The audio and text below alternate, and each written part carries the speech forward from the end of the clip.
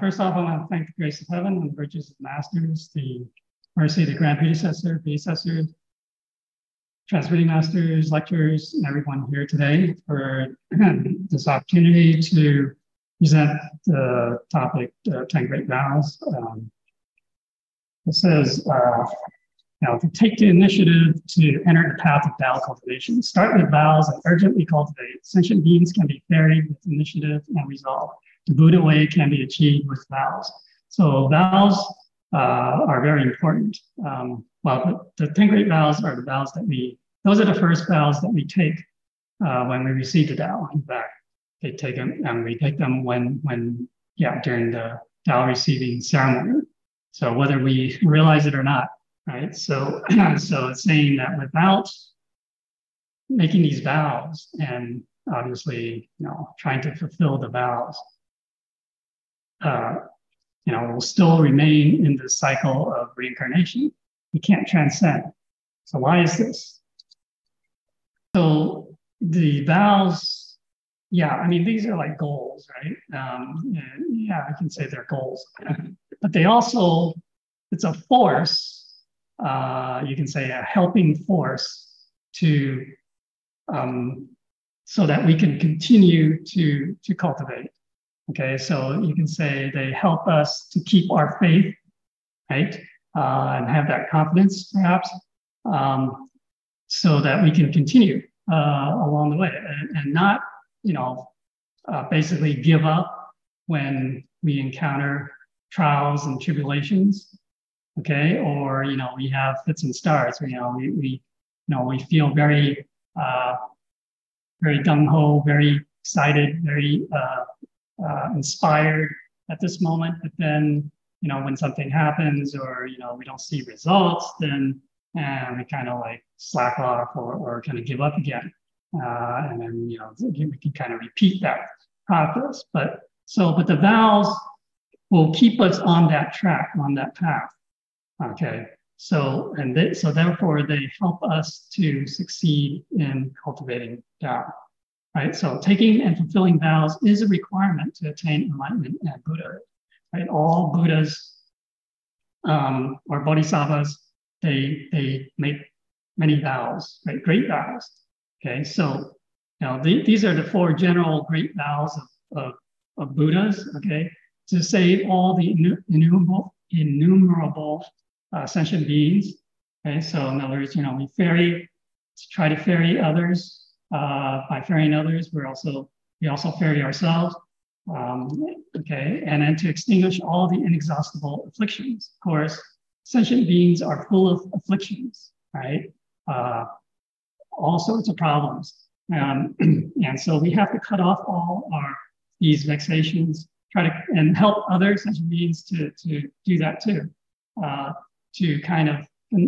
You can say, I guess, trying to enlighten them in terms of the correct views of life and reality, right? To kind of overcome that false mindset. To master all the immeasurable dharmas, right? So not to seek any false forms. Yes, there are many. You look at all the dharmas, the teachings of the Buddha and of the saints and sages. Right? They're obviously countless. Okay, but ultimately the true dharma is within, right? So, and ultimately we have to let go of all these forms, right? And then to achieve the unsurpassed Buddha enlightenment, right? So you can say that's the ultimate goal.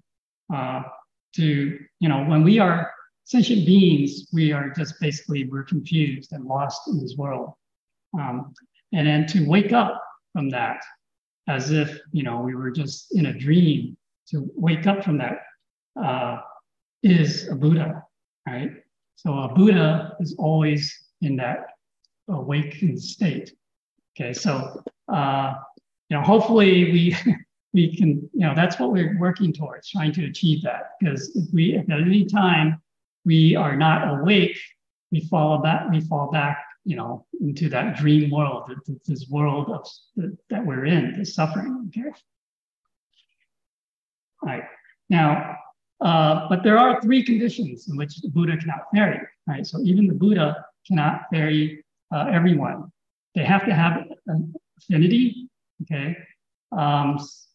And also, person has to, well, they cannot marry those who do not believe or do not have faith, right? So, and then finally, they cannot marry those who are not willing or do not take vows. Okay, so that is one of the key parts, complements here, and that is, you can say that is the reason why we must take those vows, 10 great vows, when we receive the Tao, right? So, because when we receive the Tao, the idea is that we have entered, you can say it's like the Shodapana, the entering the stream of enlightenment towards enlightenment, going towards enlightenment. So, but you know, there are a lot of people who don't realize that.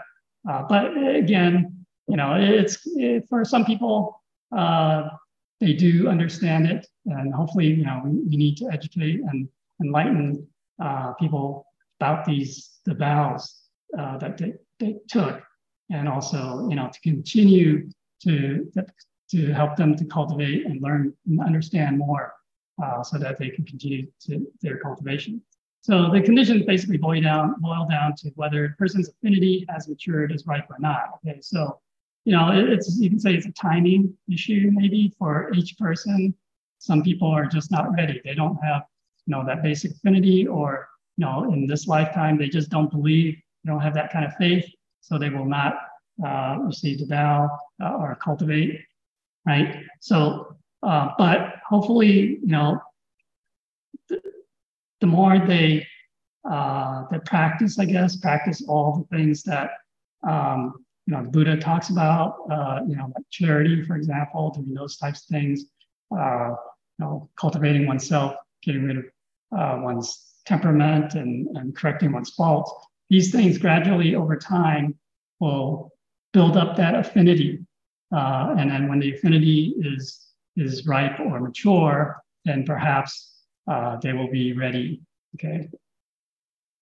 Receiving the Tao is not the same as joining some religion, okay, becoming a part of a religion.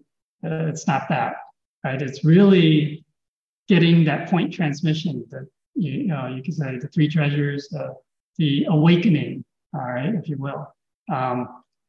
And so this is very precious. This is something that's, you know, once we get that point transmission, then our path to transcend this cycle of birth, death, and rebirth is open for us. Okay, so that's such a great opportunity, but it is hard to come by for some people. A lot of people, most people in the world, have not encountered Tao, right?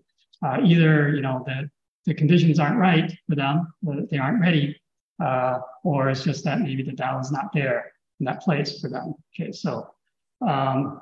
So, you know, we take the vows as a show of our sincerity, faith, and commitment. That's very important, right? So that's, you know, we have to have that sincerity. You know, the vows for, I guess, yeah, vows are, you can say that they are serious, right? I mean, it's a very serious matter. I mean, it's not, you don't like just take vows just, you know, kind of jokingly. So we obviously have to be sincere, and you know, it is kind of a commitment. It is a commitment that, all right. So, okay. Now, the vow. Well, you know, the Chinese character for vow is composed of two parts: the top and bottom. The top means original, and then the bottom is the heart and mind. Okay, so basically, a vow is really the original heart and mind, and you can say the conscience. Okay. So yeah, so it's really when we take these vows, it's like that's expressing the original, you can say our original intention, our original heart and mind. Okay, our true self. Okay, so we take vows to reveal our conscience to God. We should reveal our original and true heart and mind. Right. No, so what's the true, the false heart and mind is actually one of greed, anger, ignorance, you know, three poisons, attachment, bias, ego, selfishness, all these things. right? So that represents the false mind. So we need to reveal our true heart and mind, which is one of virtue. For example, sincerity, faith, fidelity, compassion, benevolence, righteousness, propriety, wisdom, etc. Equanimity and selflessness, ultimately. Okay, so that is ultimately what our true heart and mind is. All right. Okay. So vows also are like a talisman to avoid disasters. A talisman is like a lucky charm, right? There are many stories in the Tao that, or even in like there are Buddhist stories, people who made taken or made vows and they've overcome a certain situation as a result of that, okay, of trying to fulfill that vow, right? There's this one story, a lecture of fun. He basically, had he was in one, I guess, the northern part, a temple in the northern part of Taiwan, and basically he was in the temple, right? And at the time he wasn't a lecturer, okay, but I guess he became maybe a temple host, but after a while, and it was fine until sometime maybe he didn't get along with some of the other people in the temple, and so and plus he was also was looking for a job. He couldn't find a job in that area and found a job in the southern Taiwan, and so he moved down there. And when he did, he did not return to the temple. But little did he know, because he had this karmic debt to pay, right? And so this karmic retribution kind of caught up to him. Basically, he retreated from the temple of Tao, and so his vows, the vows that he took as his 10 great vows plus, his temple host vows, maybe the vegetarian vow, right, caused him to have an accident, right? And basically, with heaven's mercy, he endured hell for 3 days to repay 3 lifetimes or 3 lives of karmic debts. Basically, in some past lifetime, he had actually killed 3 people. Okay, I mean, it was actually they were all together, and it was due to greed. Okay, they came into some money, and then I guess he wanted to keep it all for himself. So basically, those 3 people that he killed, their souls, they were, obviously they were not good people. They had suffered, punished in hell for a while. When they came out, they were looking for him. But because he was in the temple initially and he had those vows, that kind of protected him. And because he was trying to fulfill those vows. But once he left, kind of departed from the temple, that was their chance. So then basically he wasn't trying to fulfill his vows, so he didn't have the power of the vows.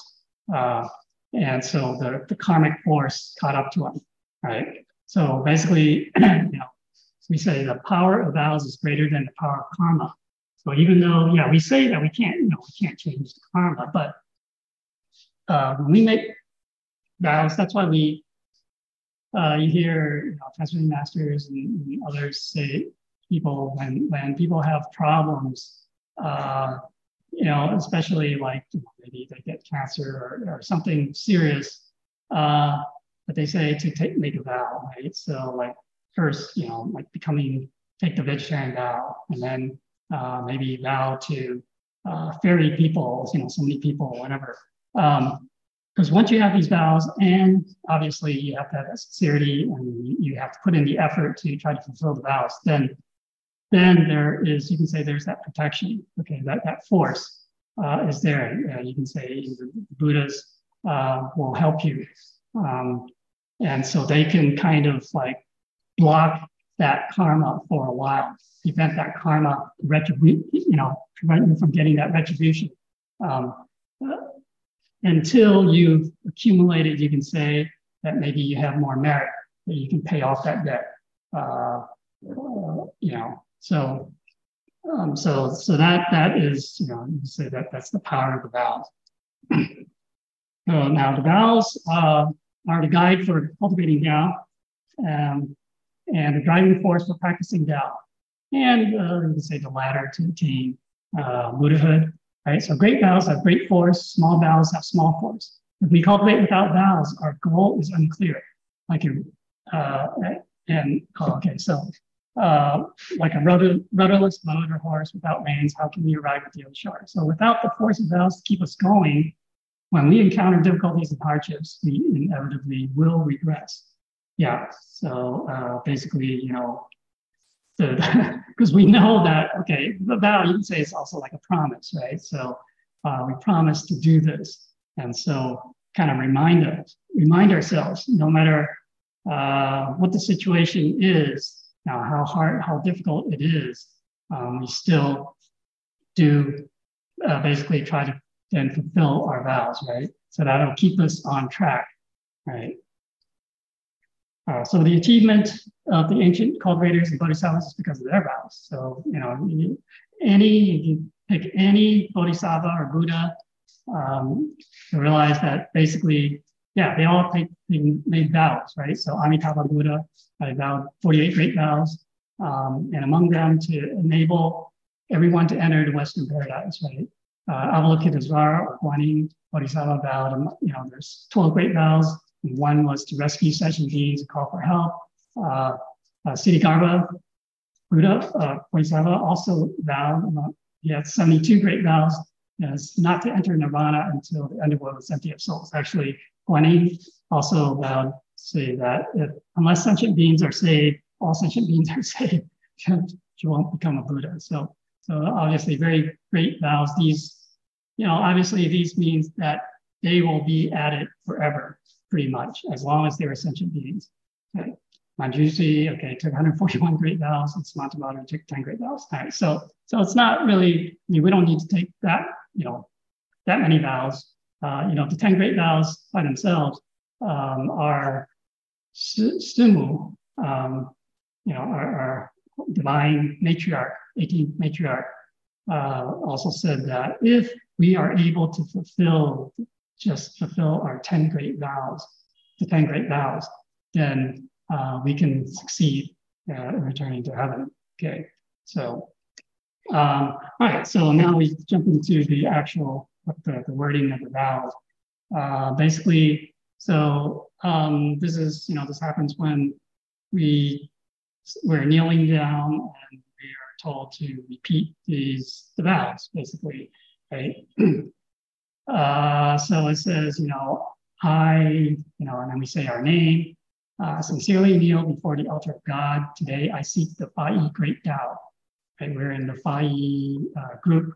Okay, the true mind-to-mind transmission. After receiving Tao, I will vow. Okay, and then so basically, you know, it leads into saying the first two vows, and then, but if I should, then the rest of the vows, 3 through 10, are it's kind of like the negative. Basically things that we shouldn't do, okay? Then I will incur heaven's retribution, which basically means, you know, accept punishment from the conscience, okay?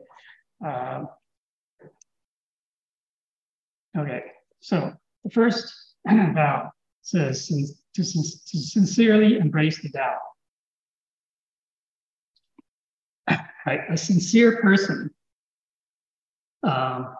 has a truly sincere heart and mind that is wholehearted, happy, and willing. And even in the face of trials, there are no complaints or regrets. And an embracing person always holds to the original, you can say the pure heart and mind, and is always cautious, embraces the Tao, and follows and practices until the end. Okay, so like Zhenzi, okay, who was a disciple of Confucius, or later disciple, right? After receiving Tao, was very cautious with words and actions, you know, as if, you know, he's walking on an edge of a cliff or on thin ice, right? And then the youngest disciple of Confucius, Yan Hui, maybe he's not the youngest, but a very young one, also kept in mind and never forgot, right? So basically, he was very cautious anytime he made a mistake or whatever, he would correct himself and make sure that he didn't make that mistake again. Okay, and Mencius is all the same way. So a person of sincerity, right? You can say they're in good faith, right? They're not self-deceiving, right? If we're not sincere, you can say that we are kind of deceiving ourselves. Okay, we may be deceiving others, but we're also deceiving ourselves, and we're deceiving, God as well. When the true nature is the master, so then we can actually be, we should be very free. Okay. Liberated. There's a saying that cultivation without sincerity is just passing the time in confusion. So, maybe like just going through the motions of cultivating to appear like we're cultivating, but we're not really, not sincere about it. So then that's it won't really get us anywhere. I forgot to mention, right? So the 10 great vows, these are the promises that we made to God, like we received it out, right? Basically, to be a decent person, human being, right? And to restore our true nature, that reveal that, you can say that our conscience reveal that true heart and mind. Okay. And of course, it's, the goal or the force to push us to achieve. Right? So, after we receive the Tao, then we are willing to, cultivate piously, with devotion, learn and understand the way of Tao, act according to our conscience, change our bad habits, our ways to good, use the power of vows to change our thoughts and restrain our mind and actions. Okay. We have to pay attention to our mind because it is the master of our actions and the source of the blessings and disasters that befall us. All material things will eventually be empty. So we should just, not pursue those things, right? Because, just follow the natural affinity, okay? Cultivation has a purpose. We do not deviate from it. In stillness, right, we ferry ourselves. Right? You can say that's kind of the inner cultivation. In motion, we ferry others. So that's the external side, right?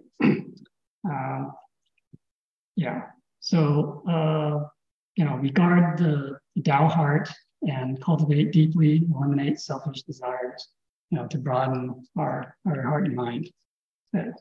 Now, the 3 levels, you can say that there are like 3 levels of sincerely embracing Tao, right? At the lowest level, which hopefully, everyone can achieve is, at least we're not being conceited or, too proud or arrogant, right? We're not perfunctory, not superficial, as not being careless and fake or not, pretending. At the next higher level of sincerely embracing the Tao, then is, to be humble and sincere, do good and avoid evil, right? Then we can have peace of mind and being down to earth. At the highest level of sincerely embracing the Tao is, not having any attachments at all and acting without self-motive, always being diligent, right? Consistent and not influenced by the conditions. Okay. So hopefully, we are somewhere in there, at least, right? Okay, so we must be sincere without false pretense, right? Without, having false or other type of motivation. Okay, believe that the Tao is true, the principle is true, and heaven's mandate is true. Okay, so we have to have that sincerity to believe it. Follow the spirit of the saints and sages. When we obtain a good, always keep it in mind. Hold to the Tao heart. Let our conscience be the master. Nurture and expand our virtues and inner qualities. Okay. All right. So the second vow is sincerely and honestly repent. That's what the gentlemen say. The ladies say, excuse me, sincerely and honestly cultivate and cultivate and refine themselves. Okay. So a sincere and honest person takes one step at a time and does not cut corners, right? A repentant person repents of past sins, offenses, and mistakes with a true heart and will not repeat the wrongdoings of the past. A cultivator rectifies the heart and mind, suppresses delusion, and restores the pure original nature. Refinement is to refine our essence, to be flexible and harmonious, to be free from hindrances or obstacles. Now, although repentance and cultivation are different, right? In practice, they share that same aspect of sincerity and honesty. Okay. In the past, I mean, I guess why they made these different for male and female is, in the past, because men, ancient times, I guess, men kind of worked outside the house, and then the wives, I guess, the women were at home, and so men tend to commit more, I guess, those crimes or whatever, or commit wrongdoings outside. The women, maybe they were more, I mean, they're always at home, so they're talking and gossiping, I guess. So that's but the emphasis is on being sincere and honest in kind of correcting ourselves. Okay. So you say the 3 levels of sincerely and honestly repenting are cultivating and refining. So you can say at the minimum level, we should be not aware. Okay, maybe we're not aware of the mistakes, but when they were pointed out, we will sincerely correct it. Right? We'll not put on a false appearance, but we'll bravely admit to mistakes. Right? So this is kind of at the lower level. Of course, if we deny everything, then there's no sincerity at all. At the next higher level, we say do not hide or cover up on mistakes. I constantly self-reflect and reform. Okay, so this is where hopefully we can see our own mistakes without having other people having to tell us, and then we act on trying to reform and correct ourselves. And a highest level, we say we have no bias and duality, so we're no longer stuck in this duality. Okay, no deviant views, no delusions, never having an evil or selfish thought. So this is completely, you can say there's egoless and selfless. Right? Okay. So now, and then it goes on and says, okay, so after we say those first 2 vows, make those first 2 vows, and it says, if I should, and then we go into the following vows, and then finally you say, then I will incur heaven's retribution or accept punishment from my conscience. Okay, so we will have regrets later on. Basically, that's saying we'll have regrets later on if we break or do not fulfill the vows that we took. Right? If we don't take it seriously, or we just, in fact, we completely go against it. That's even worse. Okay, so, but you can see that the first 2 vows are very important. It's like a foundation, right? Because without sincerity, everything else is meaningless. Right? It doesn't really mean anything, right? Without repentance and cultivation, we cannot fulfill our vows and achieve transcendence. So you can say the sincerity is kind of like the inner aspect, and then repentance, cultivation is kind of the action. Okay, right? So we need both, right? So then this 3rd vow, right? So in Chinese, the way it's worded, it says, if I do these things, right? So, but here we say not. Okay, so because the vow is basically to not do these things, right? So we say not have false pretenses, right? So it says false pretense is to pretend, right? Being fake or insincere, to have an ulterior motive, attachment, or greed. So for example, we use the Tao name, right? In recognition and reputation to improve one's own standing, right? Because you know, maybe like, for example, in Taiwan, right? So, you know, some of these politicians, they receive the Tao. Okay, now, are they really sincere? You know, basically, they're probably doing it to use the Tao to say, hey, I'm a Tao member, so Tao members should vote for me. You know, so it's for their own benefit, really. So that's, you know, that would be a false pretense, basically. Use Tao for other than its intended purpose. Okay, again, you know, this is like the Tao is for our cultivation of enlightenment and for, you know, varying or saving other sentient beings. Right? It should not be for anything else. Greedy for or have attachment to merit. Yeah, so some people think, oh, hey, now I can receive the Tao and I perform these merits, and then so then I can, you know, get something, okay, out of it, right? So, you know,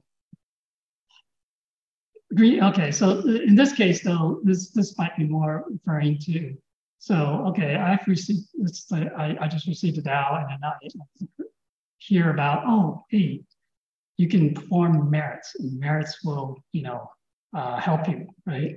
So, and hear that, hey, when you ferry people, you get a lot of merits. And so then that becomes like a motivation for people to say, hey, I want to ferry people so I can get the merits, right? So, but the problem is, you know, then people might carelessly or recklessly bring people to receive the Tao just for the merits, right? They don't care about really the person cultivating or whatever. They just want the numbers, right? But there are consequences to that, right? People who argue, yeah, so when that happens, when you bring people who are not really sincere or willing to receive the Tao, right? They can start arguing on the spot or rejecting things, you know, or afterwards, right? So things like that. So we should not, you know, have any thought of gaining merits. Okay, should just be done because it's what we should be doing. Okay, pretending to be a Tao cultivator. Okay, so again, this is like, yeah, I don't know, either doing it for again, it's probably for some other motive. Okay, if they just want to do it to pretend that they're part of the Tao community, but they're not really. Okay, or using Tao for personal gain. Right. You know, sometimes, you know, people, they come in, they receive Tao, they think, oh, they can benefit like their health, for example. You know, they tried all sorts of things and it doesn't work, and they say, hey, maybe the Tao can help me, right? Or, you know, they want to gain fortune, wealth, right?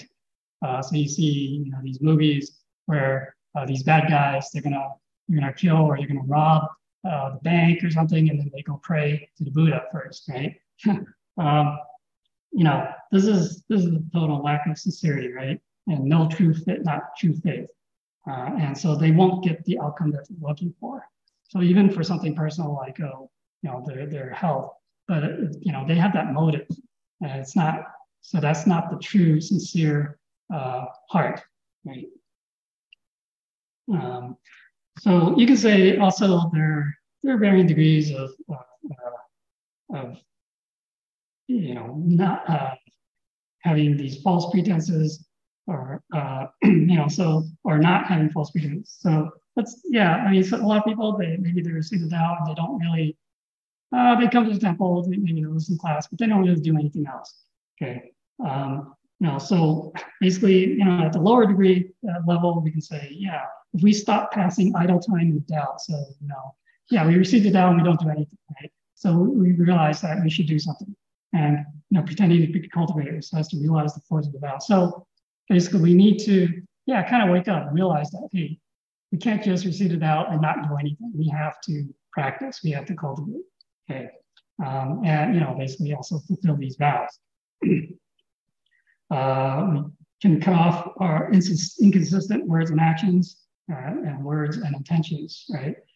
So that's also, you know, trying to correct ourselves in terms of, you know, being having pretenses, etc.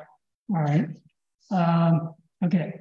And then, okay. So given that we have the intention to cultivate Tao, right, we should work hard for our liberation from samsara, which is this world that we're in, right? Therefore, we must not have false pretense. With the utmost sincere heart, we should make kind vows from the Bodhi mind, firstly for the benefit of sentient beings, right? This is the expression of sincere and true intentions. So it's for the benefit of others, right? It's not just for our own benefit, okay? Right, so then number 4 is to not regress instead of progress. Right? Those who regress have doubts in their mind, have the intent, but do nothing. Knowing and doing are inconsistent. Cultivating doubt in name, but not in actuality. Even a lifetime of such cultivation is hard to show any progress.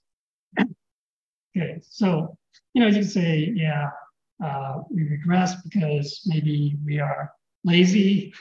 We just don't have that motivation or drive. We're just being too passive. We just sit there and we don't do anything until someone, asks us to do something, right? So cultivation is like kind of rolling against the current on a river, right? Above a waterfall, right? So if we stay still, then we will be swept along and drop down over the waterfall. So once we lose this life, it can be a very long time and very difficult to regain a human life. So we shouldn't be careless, okay? So we really have to put in that effort, right?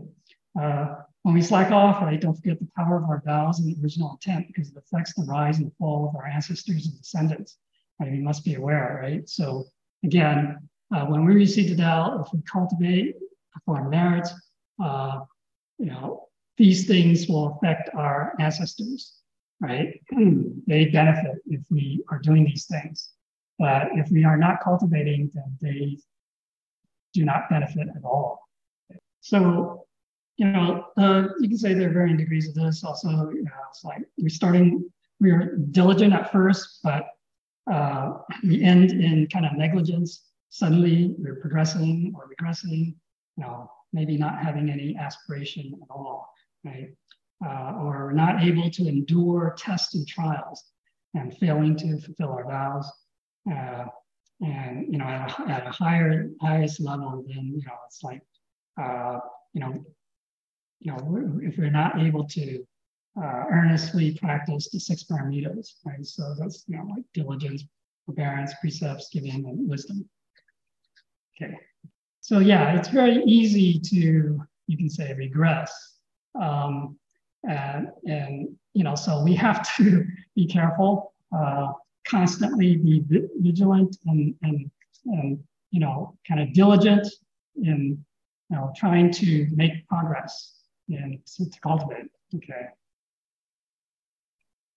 All right, the 5th one says, not deceive and discredit the masters. Those are like the holy teachers and patriarchs.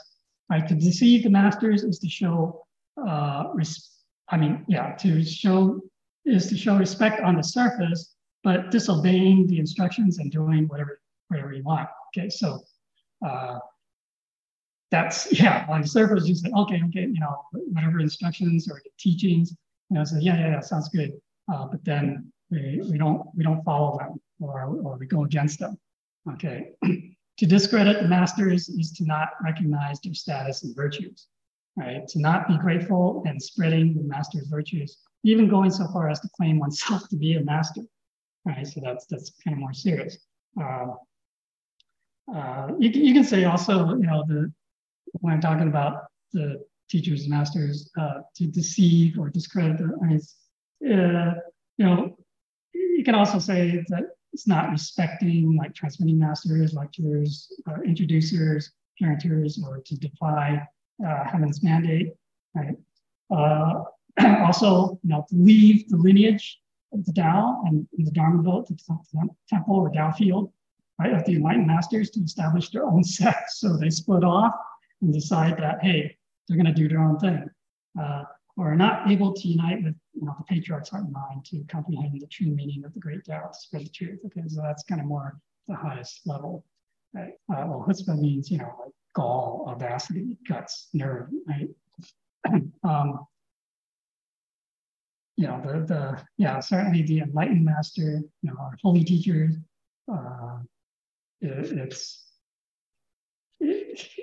it's through great mercy that we can receive the Tao, and so we should definitely respect the master, right? And we have to appreciate and be grateful. Because basically through this one-point transmission, as long as we can, transcend this life, this samsara.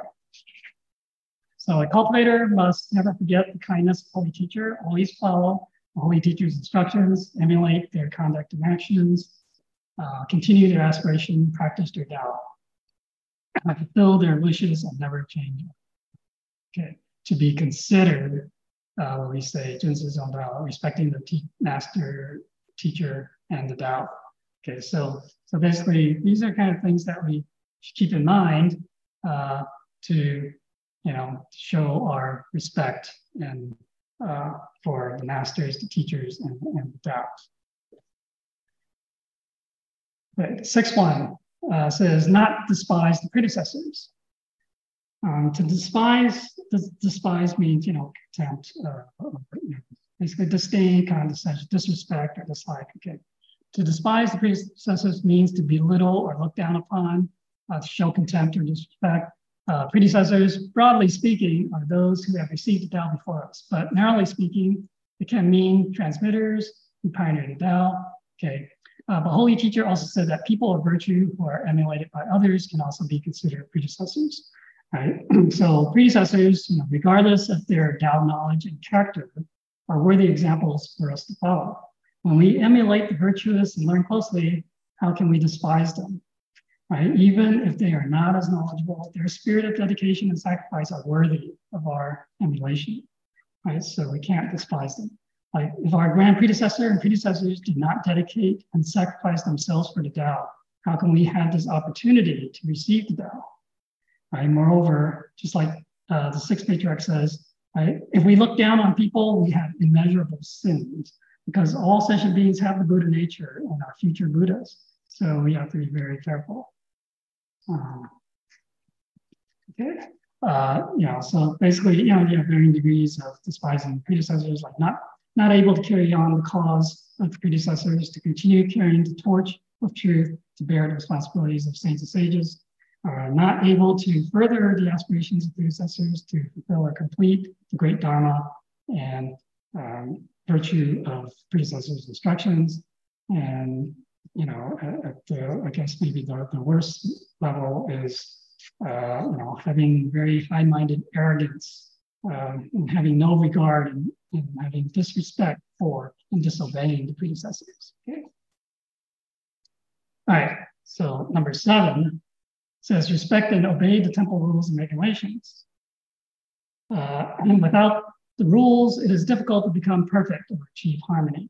And therefore, we have laws of the country, rules of a household, rules, regulations of the temple. Without these rules, the temple would be like in Chinese, they say kind of like a vegetable market, right? The rules not only maintain order in the temple, but also have the subtle effect of rectifying the heart, similar to the Buddhist precepts. Right? So, that's why we have in the temple, we have like the 15 rules and regulations of the temple,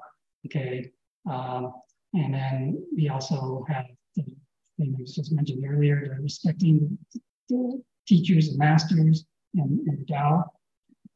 There's also, observing the protocol of above and below us. There's other things, the 3 distinctions, things like that. So there are all many things, but these are all there. They all serve a purpose. So obviously that's, it's a different topic, talking about those, but we must respect and obey them, right? Now, at a lower level, I guess, if not respecting and obeying the temple rules, it's like, make a lot of noise in the temple, or make a scene, create a scene in the temple. To be sloppy or are inappropriately dressed when you come to the temple, to not know the proper etiquette and manners within the temple. Okay, so that's kind of a low level. Yeah, I mean, new people when they come in, they don't know these things, and so it's actually for us who are already more senior, or you can say we are kind of like predecessors to them. We need to teach them. Okay, make them aware of the rules. At a higher level, it's like not holding to the 5 constants and 5 precepts, not practicing the 10 wholesome deeds and 8 virtues. Okay. And at the higher level, then it's like to give rise to thoughts due to conditional influence, to walk, stand, sit, recline, not according to center harmony. Okay, so obviously that's very high level because it's not just the external temple rules, regulations, right? It's also internal, right? Because that would be a very high level. Okay, so a cultivator must respect and obey the rules and regulations to be like a Dao cultivator. Although the rules and regulations of the temple are provisional, which means, they were called provisional, meaning like they're temporary by the holy teacher. Okay, they can be applied with some flexibility. We cannot bend the rules too much and lose their dignified nature, thus violating the spirit or intent of the rules. Right. So sometimes we, because we try to bend the rules too much. Okay. And then when you do that, to a certain extent, then it becomes, well, then what's the point, right? You're not even following the rules at all, at least not following the spirit of the rules. So we make sure that we don't do that. Okay, so number 8 says not reveal heavenly secrets. All right, so Tao is a treasure of heaven. Right, from ancient times to the present, it has always been transmitted outside of the scriptures and secretly to the virtuous and worthy ones.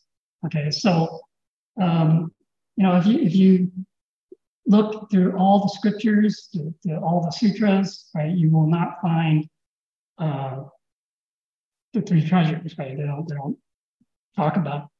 They don't talk about it directly. Okay, it's just hinting. They're hinting that there's something. Okay, because it's a heavenly secret. So even the patriarchs back then could not reveal it, right, to people, right, or even the Buddha cannot reveal it, right. So basically, so like in the religious teaching, right, so they hint at it, they don't reveal it. There's also this passage from the Holy Bible, right, Revelation. It says, he who has an ear, let him hear what the Spirit says to the churches. To him who overcomes, I will give some of the hidden manna. I will also give him a white stone with a new name written on it, known only to him who receives it. So that's what happened when we receive the Tao.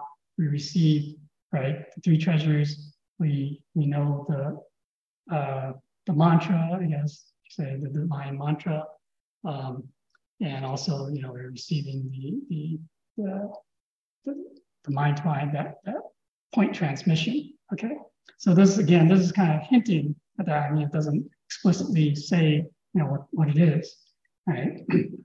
Just like the 5th patriarch, when he transmitted down to 6th patriarch, he did it in the middle of the night under cover of his robe, so that no one else can hear. So we can imagine if the 3 treasures were revealed in the scriptures and sutras. So what would happen to people seeing that today, right? They would see, oh, look at that. It's right here in the sutras. It's in the scripture. So, but it's just knowledge, right? That's just the knowledge.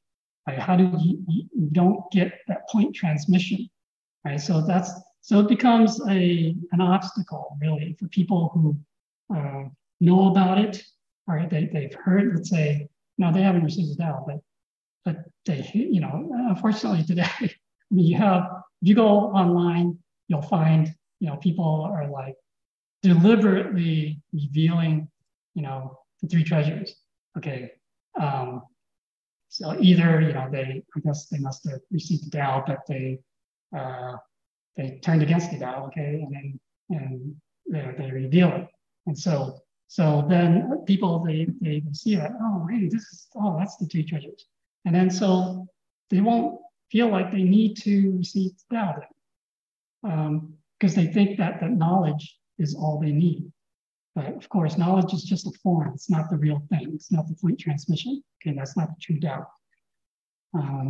So yeah, you can say that revealing heaven's secret. Okay, so like in the temple, if we reveal or talk about the three treasures when the altar lamps are not lit, okay, that's revealing. But that's, you say that's relatively minor. Maybe we didn't realize it, not. Or we might casually or carelessly, arbitrarily, or maybe intentionally reveal the three treasures. So then that's not good, okay? And then maybe worse, we tell people who should not be told, right? When the opportunity is not right and when the affinity is not mature to explain the three treasures. So that's to them. So that's not, obviously we can't do that, we shouldn't do that, okay?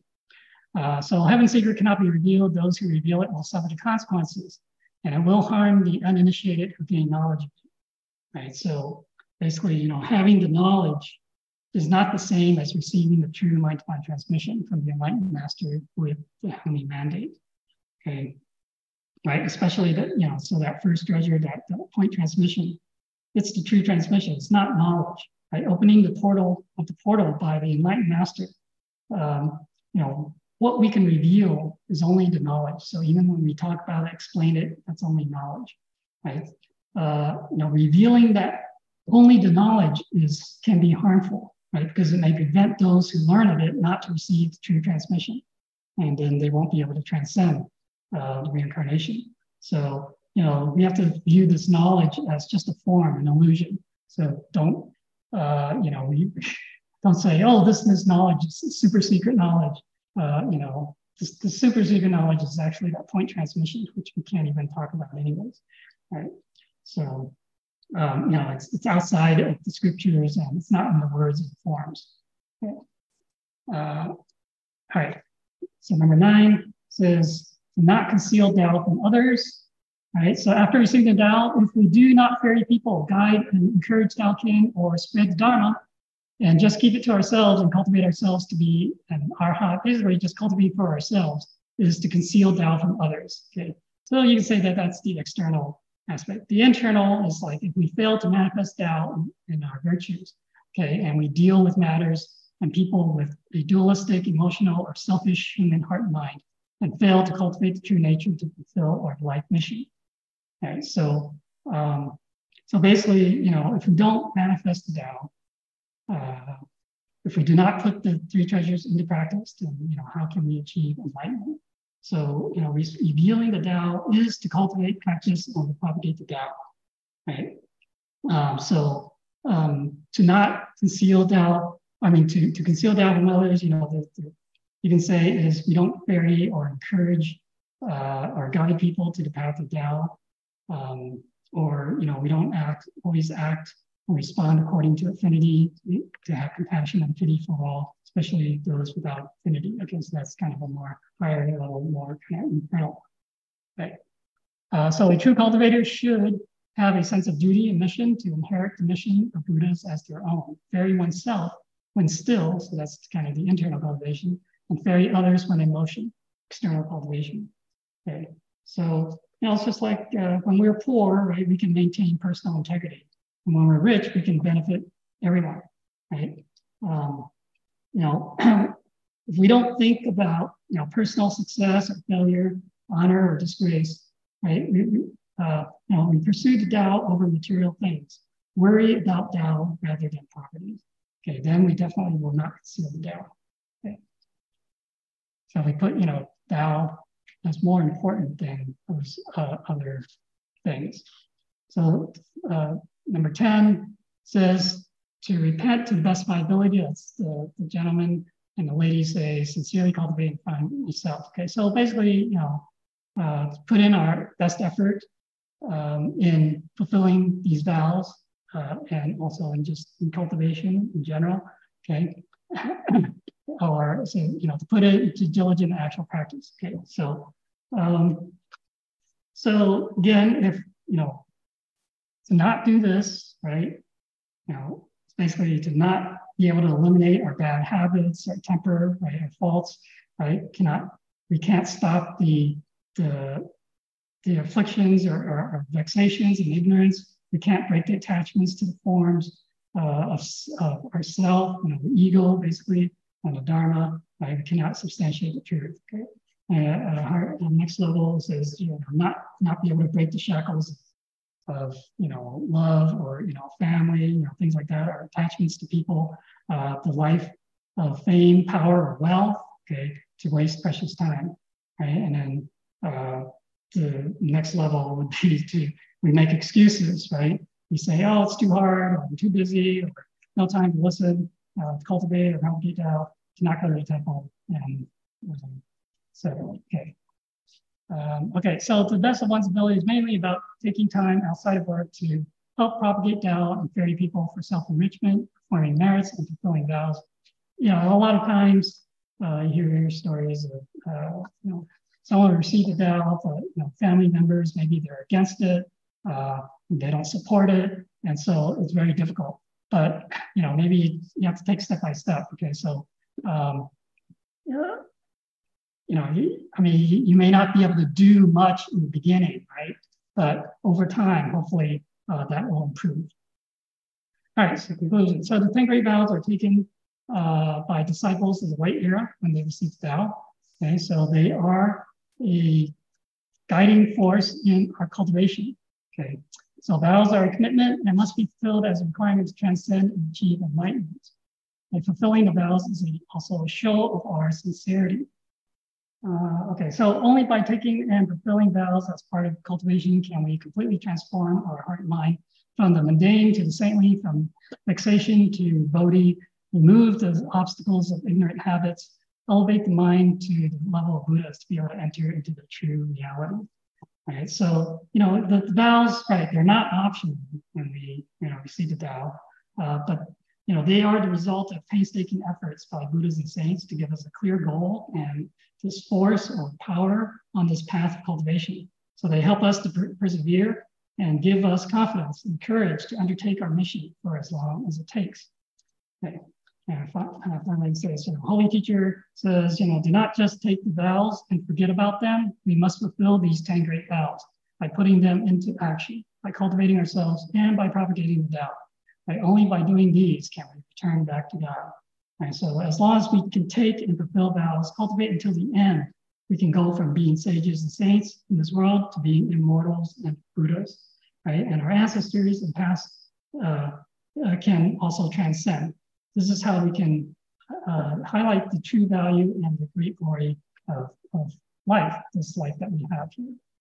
Okay, so yeah, okay, so may the force of vows be with you. All right, so that concludes this topic. If I said anything wrong or not satisfactory, I ask the Buddhists for forgiveness. I also ask transmitting masters and lecturers for corrections.